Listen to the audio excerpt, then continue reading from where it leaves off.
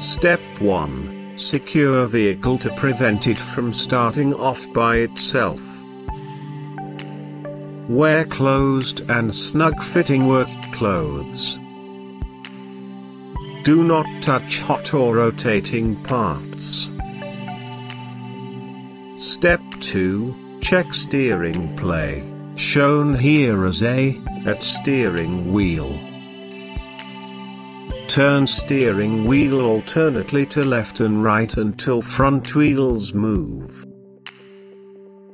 If the permissible steering play, shown here as A, at the steering wheel is exceeded, check steering gear and steering linkage for impermissible play, subject to separate repair order.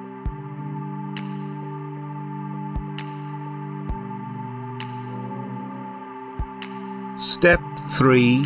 Check boots, shown here as number 6, of tie rods, shown here as number 1, and drag links. Check the boots, shown here as number 6, carefully over there, shown here as number 2, of all steered axles. Check the boots, shown here as number 6, carefully over the entire circumference and in the folds resulting from the installation position for damage.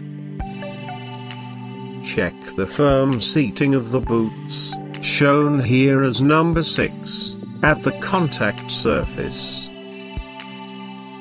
If the boot, shown here as number 6, is damaged or leaking, replace relevant ball head, complete tie rod, shown here as number 1, or drag link, shown here as number 2, subject to separate repair order.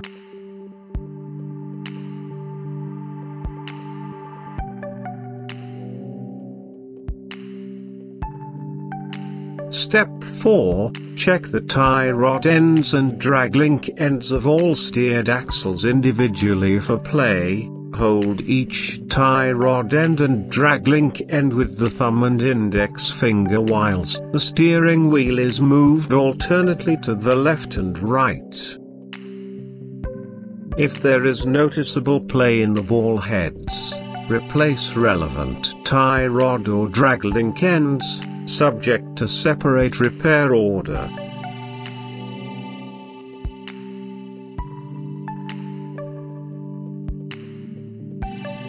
Step 5. Check tie rods, shown here as number 1, drag links, shown here as number 2, steering arms, shown here as number 4, steering knuckle arms, shown here as number 5, pitman arms, shown here as number 3, and steering idler arms, shown here as number 7, on all steered axles for damage and correct fastening. If damage or defects are found, rectify damage or fault, subject to separate repair order.